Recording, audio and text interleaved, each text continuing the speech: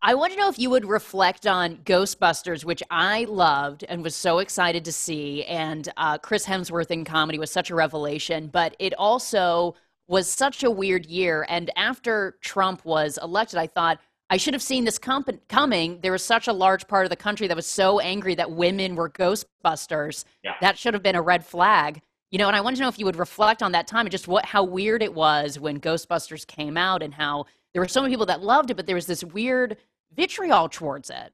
Yeah, I think some really brilliant author or researcher or sociologist needs to write a book about 2016 and how intertwined we were with Hillary and the anti-Hillary movement, and like it was just this year where I don't know.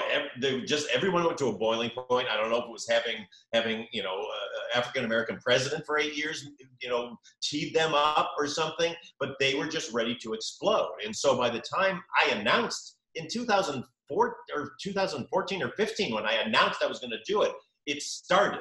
And then there's tape of Donald Trump going like, "No, the women, Ghostbusters are women. What's going on?" Like, it's crazy how people got nuts about women trying to be in power or be in positions that they weren't normally in. And it was an ugly, ugly year.